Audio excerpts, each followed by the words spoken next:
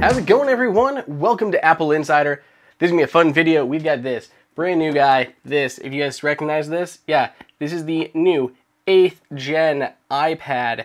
The new 8th Gen iPad is here. The 2020 basic entry-level iPad coming in just above $300, and there are a few changes. Mainly, the biggest thing to talk about is the processor. So in this video, we're going to go through the current 8th Gen compared to the 7th Gen iPad, and then we're also going to give you some performance numbers comparing this guy against the last Gen iPad as well as the current Gen iPad Pro. So some fun stuff to check out, see how that performance is doing with that new processor, and see how good of a value this new tablet is. So let's go ahead and just dive into everything.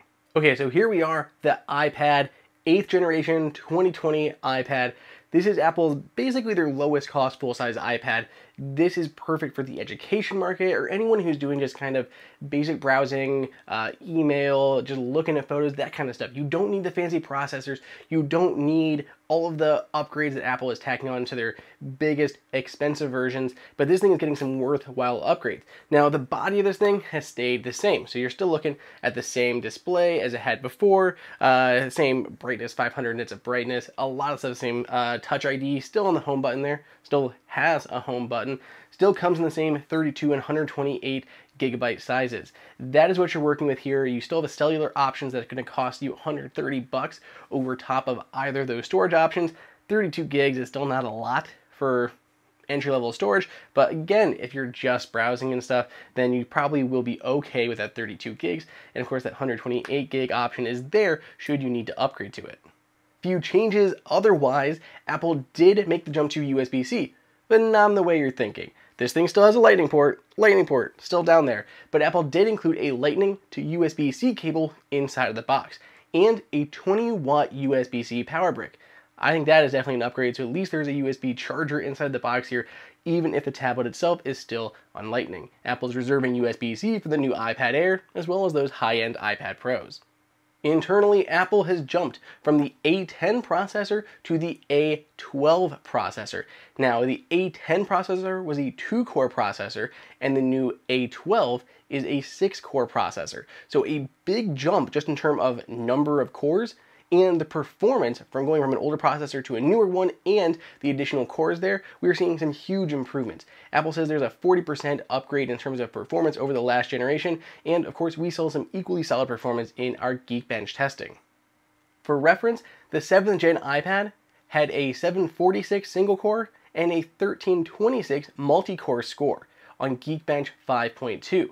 We took our new iPad here, and we ran that on the same benchmark, and we're getting a single core score of 1117 and 2645. Those are some solid numbers, huge upgrades in both the single core and multi-core scores. For the compute score, we're seeing a result of 5366 on the 2020 8th Gen iPad. But why stop there? Let's compare the new iPad with its A12 processor to the current generation iPad Pros, which are rocking the A12Z Bionic processor. So in our Geekbench test for single core, we got an 1117, and for multi-core, a 4690. We're seeing pretty much there the same single core scores, and we're seeing a slightly elevated multi-core score because we are going from a 6-core chip to an 8-core chip. So you have a little bit higher multi-core score there on the iPad Pros. But what you're mostly going to be doing, especially on those entry-level iPads, you're not going to be utilizing those multiple cores all that often. 90% of what an iPad does in daily tasks is just going to be relegated to a single core. So the fact that we're getting the same single core scores is pretty impressive for this new iPad. The biggest benefit that iPad Pros have in terms of performance is with graphics. The iPad Pros managed a whopping 12,021. That's compared to the 5366 we saw on the 8th Gen iPad. So a huge boost in graphics performance, but that makes sense because those on the iPad Pros are likely doing video editing, photo editing, podcasting, anything that's going to be really taxing that metal GPU score, and we really understand why the iPad Pros are so much more capable going from the A12 to the A12Z Bionic processor.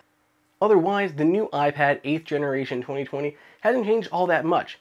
3 gigs of RAM, that A12 processor, the same wireless connectivity options, same storage option, I'm pretty sure even same starting price.